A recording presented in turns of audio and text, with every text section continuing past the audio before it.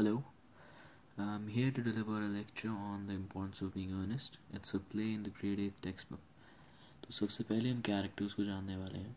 आप जो भी मैं इसमें दिखा रहा हूँ, जो भी मैंने ऐसे लिखा हुआ है, ये एक माइंड मैप की तरह है, तो आप ये नोट डाउन कर लेना, बहुत ज़रूरी है. तो जैक वर्थिंग, इसका कैरेक्टर हम डिस्क्राइब करेंगे क्योंकि अभी हम कैरेक्टर्स डिस्क्राइब कर रहे हैं. तो ये स्टोरी का मेन कैरेक्टर है, इस प्ले का मेन हीरो है Jack वर्थिंग. Jack Worthing is the main hero of the story, Importance of Being Earnest. काफ़ी बिजी आदमी है ये, इसका काफ़ी टाइट स्केड्यूल रहता है, बहुत रिस्पॉन्सिबल भी है.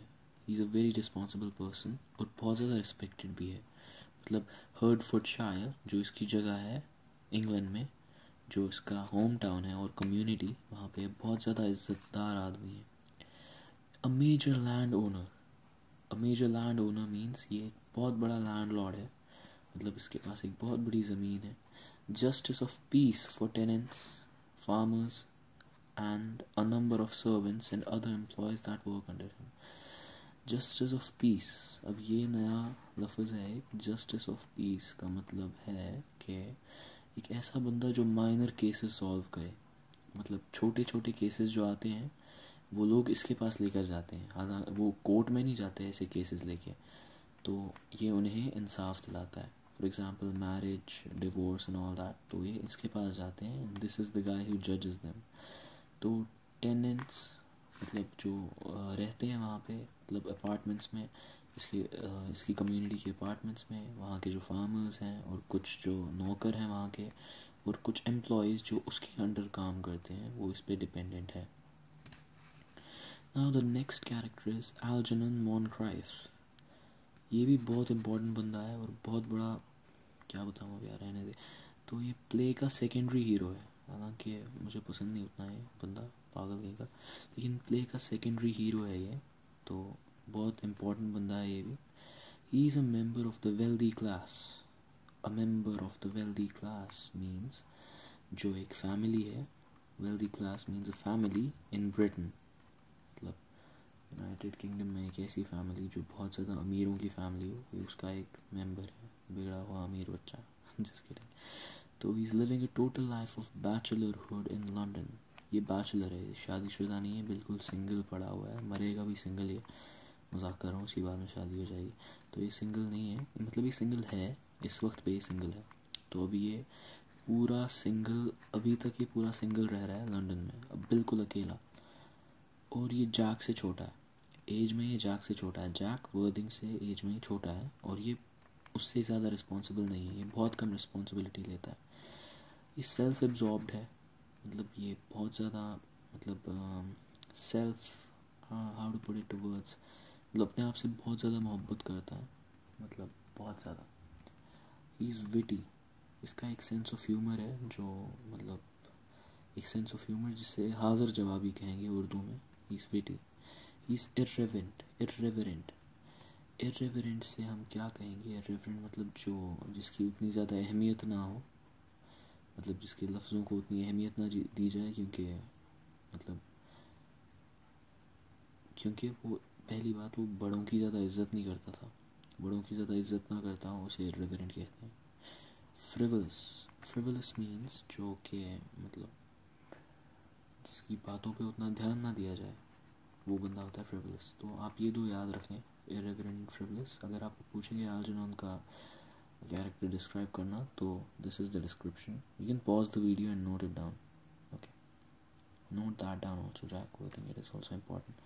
तो अब जो अगला कैरेक्टर हमें दिखेगा, अगली character in fact, that's Gwendolyn Fairfax. अबे कैसे नाम रखे हैं भाई, थोड़ा अच्छा नाम रखा करो. तो ये एक ऐसे आदमी से शादी करना चाहती है जिसका नाम अर्नेस्ट हो. हालांकि ये जानती नहीं किसी अर्नेस्ट को, लेकिन ये शादी अर्नेस्ट से ही करेगी. क्या क्या पागल, रहने दो. तो she wants to marry a man whose name is Ernest. तो ये सिर्फ और सिर्फ एक अर्नेस्ट नाम के बंदे से शादी करेगी और किसी से भी नहीं. She will fight tooth and nail to get what she wants. Tooth and nail मतलब पूरी तरह से अपना बेस्ट देगी. She will fight tooth and nail मतलब कुछ भी हो जाए, कुछ भी हो जाए, जो इसे चाहिए होगा वो पाने के लिए किसी से भी लड़ लेगी, कैसे भी लड़ लेगी, वो पाना है इसे जो उसको चाहिए। शी इज़ बॉसी, मतलब बहुत चीज़, आपको तो मालूम है बॉसी का मतलब क्या होता है, आपके आपके सराउंडिंग में बहुत ऐसे लोग होते होंगे। शी इज़ फोर्सफुल, मतलब अपने कारण के लिए, अपनी मर्ज़ी के लिए किसी को भी ज़बरदस्ती कर सकती है, मतलब शी फोर्सेस एवरीवन। ओपिनियनेटेड, इसके पास हर एक चीज़ के लिए कोई ना कोई ओपिनियन रहता है और मतलब वो ओपिनियन कोई नहीं बदल पाता। Strong ideas about social protocol, मतलब social protocol in the sense मतलब manners, you can say manners और you can say how a person behaves in the society, मतलब उसके लिए इसकी स्ट्रॉन्ग आइडियाज़ है कि कैसा बिहेवियर होना चाहिए सोसाइटी में एक इंसान का। फॉर एग्ज़ाम्पल हमने देखा हुआ है इसमें, या आप बाद में भी प्ले में देखेंगे कि जो ग्वेंडोलिन है वो चाहती है कि जैक वर्दिंग उसको एक ऐसा मैरिज प्रपोजल दे जो बिल्कुल परफेक्ट हो, बिल्कुल perfect marriage proposal. So and she is raised in a city, मतलब वो एक शहर में बड़ी हुई है, किसी गांव में नहीं, शहर में बड़ी हुई है। She is polished and sophisticated, मतलब पॉलिश्ड आपको तो मालूम ही है, एक तो ये हायर ऑर्डर की है फॉर एग्ज़ाम्पल, आई मीन मतलब एक बहुत अमीर घराने से है, और पॉलिश्ड है, मतलब she is really conscious about her self, मतलब पॉलिश्ड अपने आप को लेके काफ़ी ज़्यादा कॉन्शियस, और सोफिस्टिकेटेड है, मतलब सोफिस्टिकेटेड का मतलब आप जानते होंगे क्या है, मतलब पता नहीं मेरे को। एल्जनन की कज़न है ये, एल्जनन्स कज़न। तो अब जो अगली औरत नारी आती है, एक नंबर की पागल औरत है, उसका नाम है lady ब्रैकनल। She is the only person in the play who is single. Okay, पूरे प्ले में ये एक ही ऐसी औरत है जो सिंगल है, मतलब एक ही ऐसी शख्स है जो सिंगल है, मतलब नौकरों के पास भी ये है हस्बैंड वाइफ और सब, ये एक सिंगल बची हुई है। She is not divorced but her husband passed away, उसको सह नहीं पाया ज़्यादा देर, तो शी इज़ डोमिनेंट, मैंने जैसा कहा इसका हस्बैंड इसको सह नहीं पाया, इसीलिए dominant, like she dominates over everyone, she wants to be the dominant person. She is ओवरबियरिंग, मतलब she wants to take possession, like मतलब ना रूल जैसा, मतलब type of rule, she wants to rule. She is really powerful, she is a powerful woman because she is one of the members of the royal Victorian family of Britain, मतलब एक काफ़ी अमीर घराने की औरत है ये, और बहुत ज़्यादा powerful. If she says know the answer is no, मतलब जो भी ये कहे उसको इंसान पत्थर की लकीर मानना चाहिए।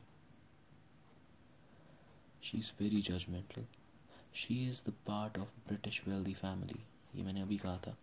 She passes down rules and traditions of society, others should ओबे हर जजमेंट्स।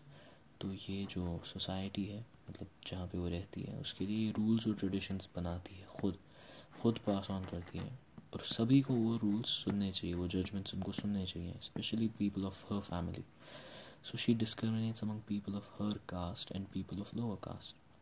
फॉर एग्ज़ाम्पल जैसे आप जानते हो पुराने ज़माने में राजा महाराजा हुआ करते थे, वो बहुत डिस्क्रिमिनेशन किया करते थे अपने बीच, और जो फार्मर्स होते थे उनकी कंट्री उनके बीच, बोलते थे कि वो बहुत लो कास्ट है, हम बहुत हाई कास्ट है। वैसा ही इसमें भी दिखाया गया है, ये हायर ऑर्डर की है तो ये लोअर ऑर्डर वाली फैमिलीज़ को डिस्क्रिमिनेट किया करती थी।